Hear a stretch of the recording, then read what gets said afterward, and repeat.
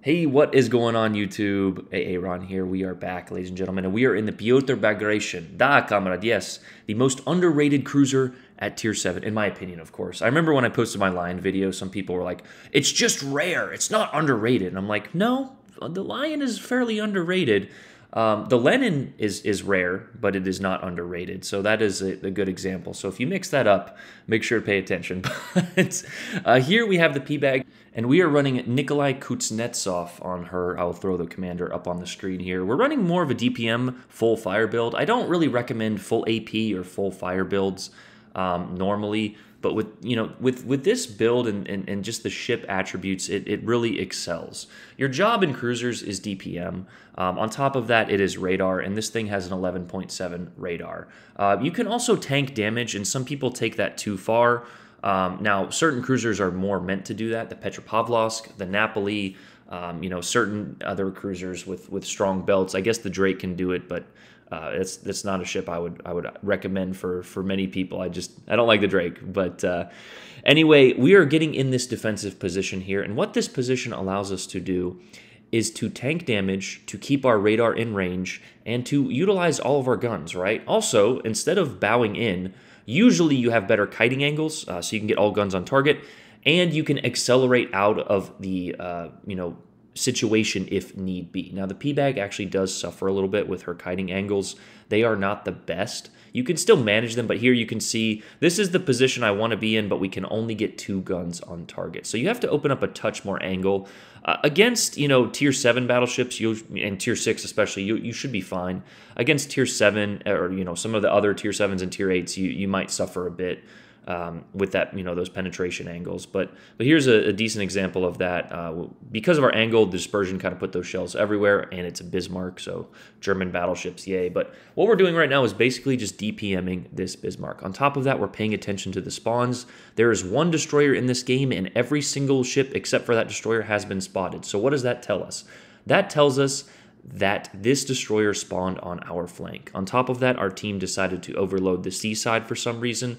I played 4 games this morning. Now, 3 of them were wins, but in the 1 loss, we had a Lepento abandon the flank, and I actually sent him a message. I just said, hey, man, staying on your side is a better strategy. That's not hate mail. It's just a quick little recommendation. Now, sending out those messages every day is not going to net you, it's just, you're going to go insane. But it was just so frustrating because he could have helped our team out so tremendously. So if I do have one message for you guys again, play the side you spawn on. Now, there are certain maps, very few, where that situation is different. Greece, maybe. But basically, you want to win your side and then move on to the other, see what your team needs. So here we are on the seaside. We are just DPMing this Bismarck. The AP on this boat is very, very good. If you have a broadside cruiser at medium to even long ranges, you want to be using that AP. I don't know what it is. We talked about it not yesterday, but in the Pensacola video about the angles and the armors and things like that. I just feel like the 203s, while they do a decent amount of damage, the 180s just do so well citadeling broadside targets. Like I said, I'm not sure if it is just too much velocity or what, but the Petro has the most velocity in the game, and I feel like I don't get that many overpens. But anyway, overpens aside, armor aside, the HE also on this thing is brutal as well. So make sure you're utilizing your ammo choice. I like cruisers because cruisers, like we've mentioned so many times, are a true test of talent in this game. Now, certain cruisers like the Worcester and a few others, you'll see me play and just abuse. It's the Worcester, you just get behind an island and hold left trigger and then right trigger in half of the games. But a cruiser like the P-Bag here, it teaches you and it forces you to utilize all of the perks and abilities and tactics in the game, right? Island cover, angling, AP, broadsides, HE, ammo selection, torpedoes, hydro, radar. Pretty much everything you need to be a good cruiser, and a good cruiser player is on this ship. But also, if you don't know how to play cruisers, you will not do well in this ship. Now, that being said, I've had a few games where I just didn't get the DPM and the fires to go my way. You won't be setting, massive damage numbers in this ship, but you can be highly impacting the game, as our Brandenburg gets a nice skill issue on that Northern Dragon, and he returns the favor with some deep water torps. You got to love destroyer players who just YOLO the battleship and immediately, ruin any advantage their team had. But if you're looking at this game right now, you're thinking, wow, this is an early game. This game turns out to be a lot closer than it should have been. We have this Suzuya kiting out here, and we have these two battleships chasing it.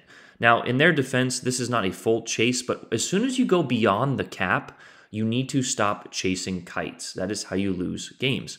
For example, our team at A, while it is not weak, it is certainly not strong. And what we mean by that is the number of ships, right? For example, if you calculate the ships, we've got 4 ships at C here and only 1 for them. I guess you could count the Kudasov there, but he's more at Bravo.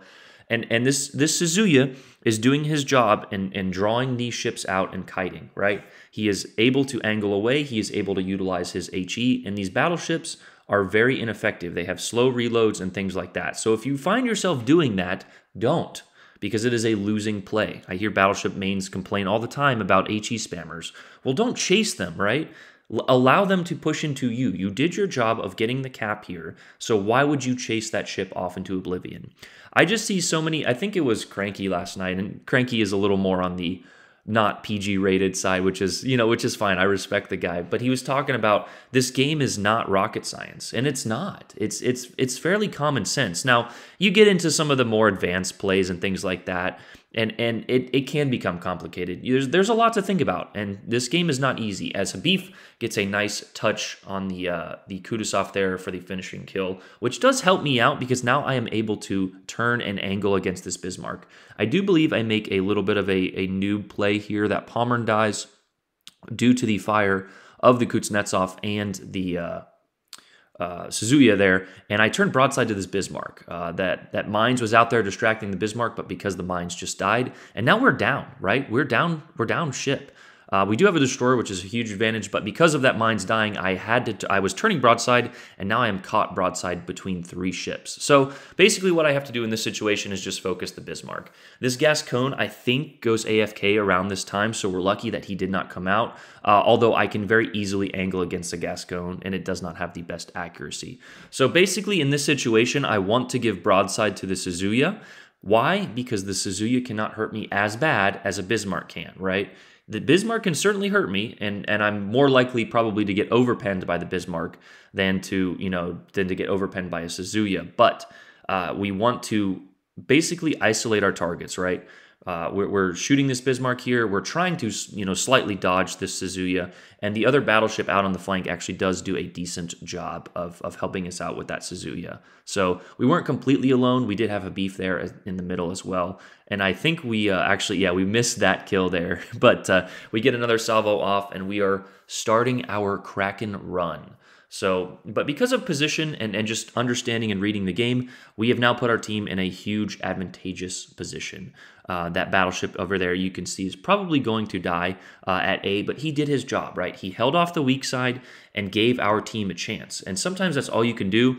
It is very frustrating playing this game and seeing these situations develop and your team just fall right into them, right? But sometimes all you can do is just do the best you can. Your team is going to throw no matter what. Here, though, we are looking to get the crossfires on the Pommern and that Charles Martel, as well as push this Gascon. We know that this Gascon can overmatch us, but he is, in 99.9% of cases, not going to dev strike us at this given health. We will lose a bit of health, but at that point we can kite out. We have a destroyer alive, which is our advantage. It is, very frustrating seeing battleship players be useless, but what is even more frustrating is seeing destroyer players be useless. In this situation, now I know Habib. Habib is an excellent player. He is not going to make this mistake, but I have seen it so many times where destroyer players have this advantage, and for some reason, they want to get their torpedoes on target at 3 kilometers. Now here, I'm realizing that this Gascon is most likely AFK. He hasn't moved in the last couple minutes here. Like I said, he probably lagged out or what have you. It happens to everyone. If your kid falls, in the middle of the game, you got to go. It's a video game, but it is sometimes frustrating when it always seems to be your destroyer player at the beginning of the match. But basically, I think there needs to be like on-screen hints like, "Hey, you're in a destroyer. Don't die at the end of the game." experienced a little bit of screen input lag, but we're going to go ahead and increase Aaron's torpedo accuracy. This Pommern actually got a good shot on me, but because we were paying attention, utilizing overview camera, and a quick little side note, I love you, Peak, I do. Overview camera does not increase accuracy. I just use overview camera because I can see, look, I can see the salvos from the Pommern and the Charles Martel. Now, I'm not worried necessarily about the salvos from the Charles Martel, but you can utilize even without an agile build. I know. Don't tell some of the people out there. Even without an agile build, you can utilize your rudder in this situation to simply dodge salvos at medium to long ranges. We have dodged, I think, every shell with the base rudder on a Russian cruiser. So, speccing everything into your rudder, while you are more than welcome to do it, it's sometimes truly a waste. Here, I was like, hey, Habib, I'm going on 3. Can we get the kill on this guy? We finish the Pommern there. And no, I don't think I told Habib that. But I was like, now I think I remember I said, Habib, if you take my Kraken, I will report you to the Bacon Agency in Canada. So I think Habib is from Canada. What is it? The BFI or the BIA? The BIA Bacon? I don't know. I'm making up terms here. But here, we're just going to go ahead and push in. At this point, even if I trade with the Charles Martel, it is a win. But we've done a fantastic job of, just look at our medals, right? 2 torpedoes, again, on an AFK player, so we'll be quiet about that. But 11 defends, 12 fires, 4 kills. And we have over half of our health. On top of that, I was not hiding behind an island for most of the game. I did utilize different islands throughout the game.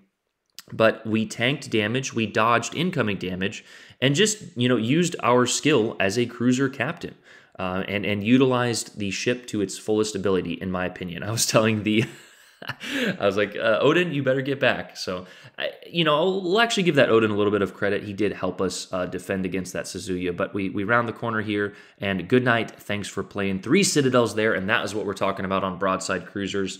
Citadels to the, AP to the Citadels there, and kill number 5 for the Kraken. A nice little 3,000 base XP. A shout out to Arisulu and, of course, Habib there. Anytime you get above 2,000 XP, you're doing your job.